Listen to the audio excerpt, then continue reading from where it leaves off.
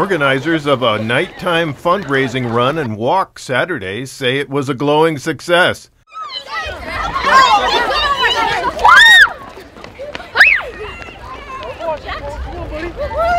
More than 200 runners and walkers put on their best glow sticks, glow necklaces, and other flickering lights for the first Glow Run, a fundraiser for Columbia Ridge Elementary School. Organized by the school's parent-teachers organization, the event raised about $5,000. Columbia Ridge Elementary PTO Secretary Stephanie Mills, who helped organize the event, said it was the idea of her fellow organizer, Erin Cox. Some of these new themed runs are really popular. We thought this would be a great way to get the community involved, to do something healthy, and it doesn't involve cookie dough or pizza, things like that aren't healthy choices for kids, so this was a great idea. Mills explained how the money raised would benefit the school's students.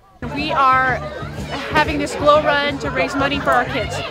Mills said dollars raised would go toward events such as field trips, new playground equipment, enrichment activities, books, and computers. The event was sponsored by several businesses in Ephrata and Quincy. DJ Albert Castro of Phase 3 DJ donated his services, which got the kids warming up early for the run.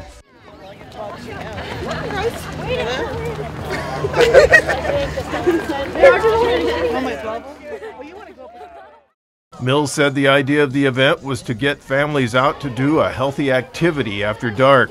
It would be in the weekend, so people would have a lot more time. They could be out with their kids, enjoy it. It wouldn't be during their work time. Mills now sees the Glow Run as an annual event in Ephrata. I'm Jeff Chu for iFiber1 News.